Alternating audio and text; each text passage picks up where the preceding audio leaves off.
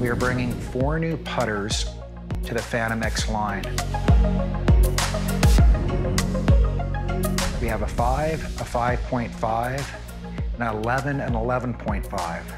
Each one of those models of 5 are the same head with different shaft configurations, and the 11, brand new model, it's a variation of the 5, more MOI, with 2 bend options, one high, one low. We've had these models on tour, and a lot of the touring pros wanted certain things done to them. So we've taken the best models and expanded on those best models. The new lineup has 3 different shaft/neck configurations. A mid-bend, low bend, and then we have low slant. So there's options of what you're trying to do with the putter. Straight back, straight through, or an arc to the stroke.